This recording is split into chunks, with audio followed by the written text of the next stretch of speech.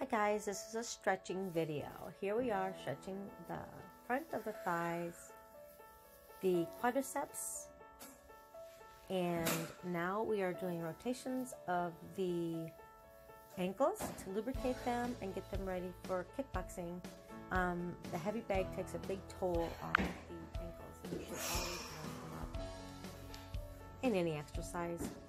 Now we're doing a hamstring stretch, the back of the thighs. This is a full spinal twist.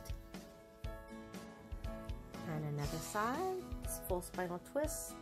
Originally you'd want to hold these longer, but since I'm doing a video, this is inner thigh, hips, inner thigh, the adductor muscles. Ideally I should hold those longer. Those are very tight on me, as you can see. This is a shoulder mobility stretch. It's very important. Our shoulders are very mobile and we have to really warm them up so they don't get injured. Full body, upper back, torso stretch, ribcage, shoulder rolls, neck rolls. Should do way more than that. This is a little levator scapula stretch.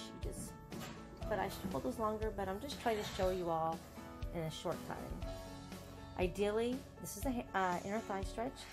Ideally, you'd want to hold these 15 to 30 seconds. I'm going to do a full back twist and neck stretch. And now repeat on the other side.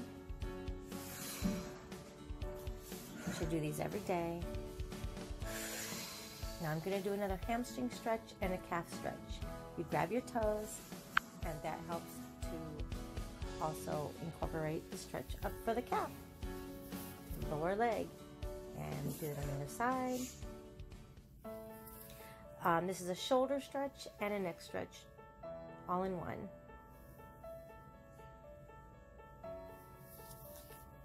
Tricep stretch for the back of the arms. Elongating those muscles. You always want to warm up first. This is another hamstring stretch and another ankle roll. You always want to warm up before you stretch. You don't want to stretch a cold muscle. Now I'm doing if you have sciatica, this is a great stretch. It's a piriformis stretch, glute stretch. Anybody that has sciatica should try this stretch. Hamstring, ankle rolls. I do these every day. And the piriformis stretch again for the hips and good for sciatica. This is called the secretary stretch. It's just a little hip stretch on each side. It feels really good. And then we're going to take it into a full spinal twist. This one I love. Sometimes I'll hear my back popping and cracking on this one. It feels really good. Lower back. This is a lower back stretch as well. And now I've incorporated the upper back by bringing my head into the knees.